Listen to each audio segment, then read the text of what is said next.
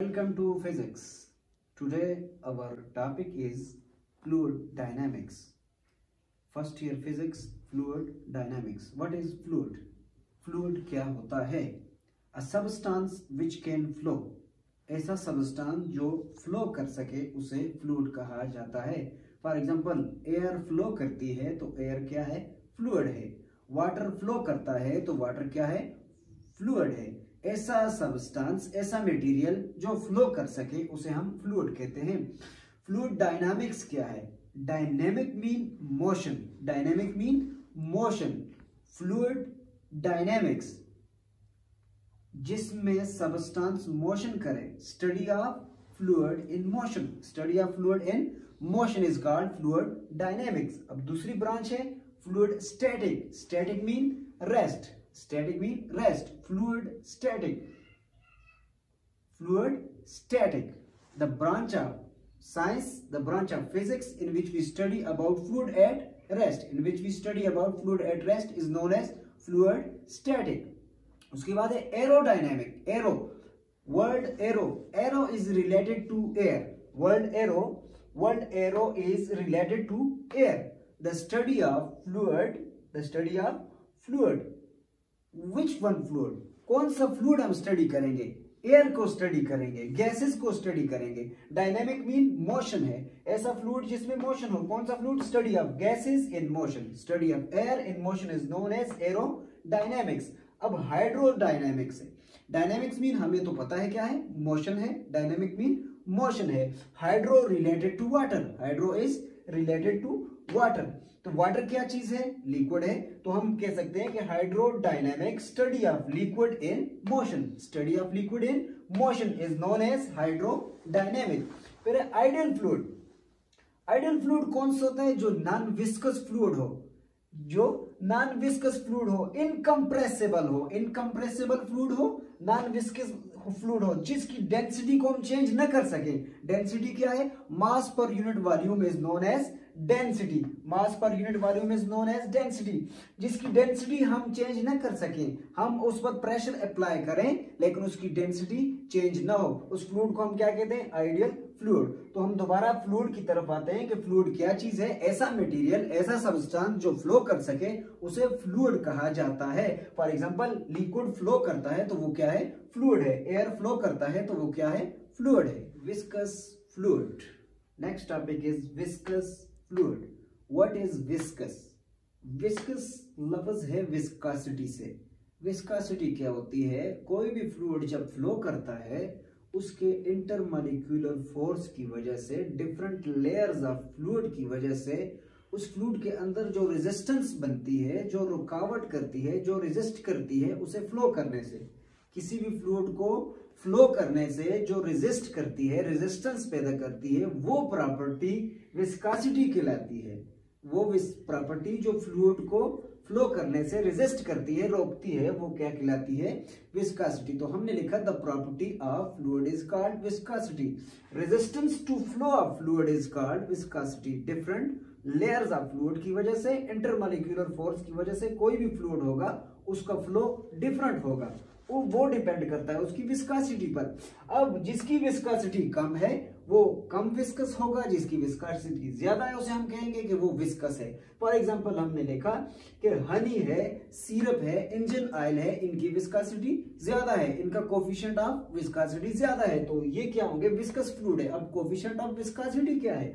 Coefficient of viscosity numerical value of viscosity. Viscosity की जो value होगी, विस्कोसिटी की जो वैल्यू होगी वो कोफिशिएंट ऑफ विस्कोसिटी कहलाएगी. फॉर एग्जांपल, किस तरह वैल्यू? तो हमने कहा कि coefficient of viscosity different material की, डिफरेंट फ्लूइड की डिफरेंट होती है. यानी एयर किसी और तरह से फ्लो करती है, लिक्विड पानी किसी और तरह फ्लो करता है, हनी हो, सिरप हो, ये किसी और तरह फ्लो करता है. क्यों? क्योंकि इनकी विस्कोसिटी डिफरेंट होती है, इनका कोफिशिएंट ऑफ विस्कोसिटी डिफरेंट होता है. कोफिशिएंट ऑफ विस्कोसिटी को ग्रीक वर्ड से जाहिर करते हैं जिसे ईटा पढ़ते हैं. एन की तरह ये जो वर्ड है, ये वाला, ये क्या है? ईटा है. ये कोफिशिएंट ऑफ विस्कोसिटी है.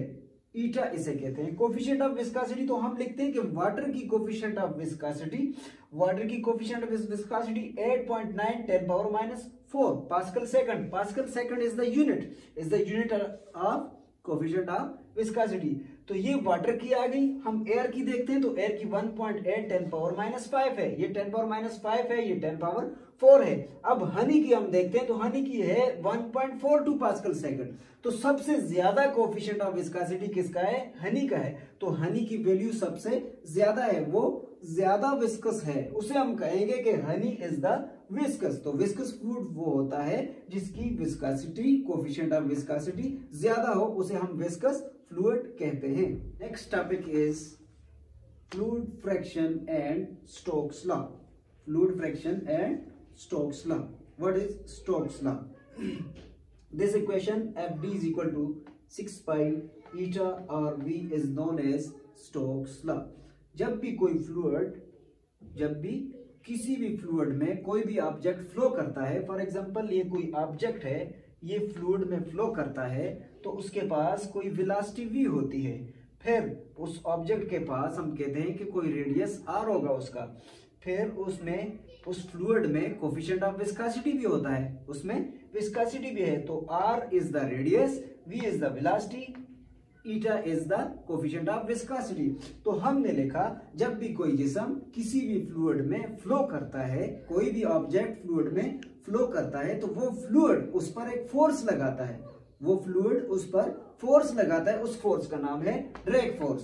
फिर से सुन लें, कोई भी ऑब्जेक्ट जब भी किसी भी फ्लूइड में फ्लो करता है, फॉर एग्जांपल कोई जहाज फ्लो कर रहा है या उससे कोई पैराट्रूपर है, उसने छलांग लगाई है, तो जब भी वो फ्लूइड में फ्लो करेगा तो फ्लूइड उसको रेजिस्ट करेगा, फ्लूइड उसके ऊपर अगेंस्ट एक फोर्स लगाएगा, उस फोर्स का नाम है ड्रैग फोर्स।